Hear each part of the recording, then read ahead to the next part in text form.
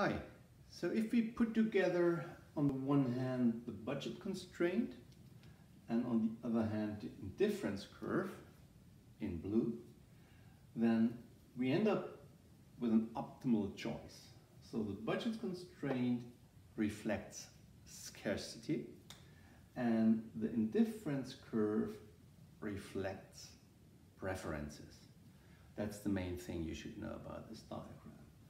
And here, where the indifference curve touches, that's the tangent point, touches the budget constraint, there we have the optimum, we have optimal consumer choice for given prices, right? Please remember, so these are the relative prices of these two goods, and for these given prices, this here is the optimal consumer choice. Well, we could also now use different preferences to show that there could be different optimal choices for a given budget for different preferences. Why don't we do that? Well, I prepared now two diagrams. Just think of those diagrams should be identical. In fact, they are not, but think about they are identical. So that's the price you have to pay if you draw on a whiteboard. Okay, so we have exactly the same budget constraints. Now different preferences kick in. So one preference could be a flat indifference curve, and if there is a flat indifference curve, you might end up with an optimal choice which is up there. So flat indifference curves just means there's no real preference for luxury flats, right? That's what we had before. X1 was luxury flats, or take apartments or whatever, right? So, and therefore these individual only consumes a little bit of X1, right? So that's not so beautiful, but you see the idea, right? The optimal choice is here.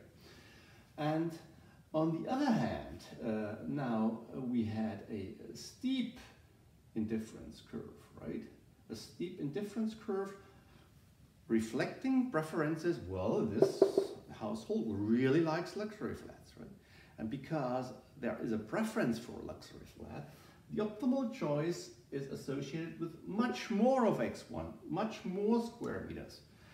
So this individual has a preference for luxury flats, therefore there is a steep indifference curve, and therefore the same budget is assigned to different goods. So this person loves to live in a luxury flat but spends much less money for all other goods. Whereas this person lives in a small flat, right? It's not luxury, it's a small flat.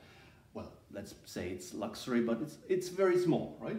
And or a small apartment, whatever the X1 means. So we should be flexible in our mind here.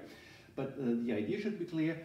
Here, small apartment, only few square meters, and a lot of the budget is assigned to all other goods. What happens now if the price of good 1 goes down?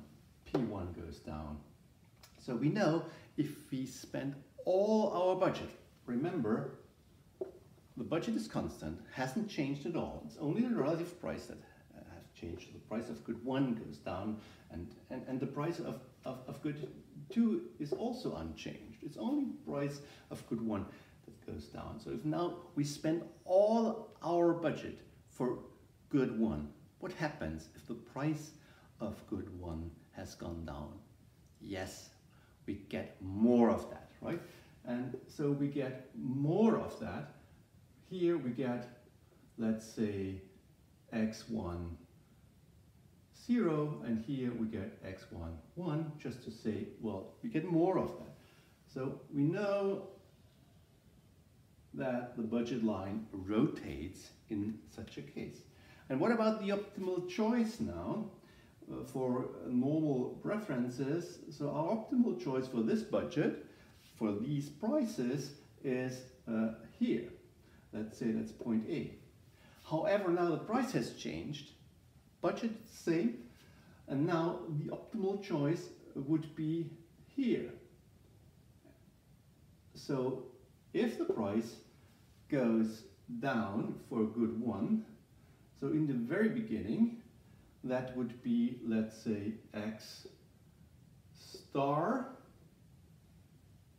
and now we spend our budget, same budget but with different prices, and we consume more of X1, let's say that's X1 double star. And if we now translate that into another diagram, in a diagram with the price of good one on the vertical axis, you can immediately see we end up with the downward sloping demand curve. So for a higher price, that's 0.8, and for the lower price, that's point B, which is then the optimal choice. So the demand curve reflects optimal choices.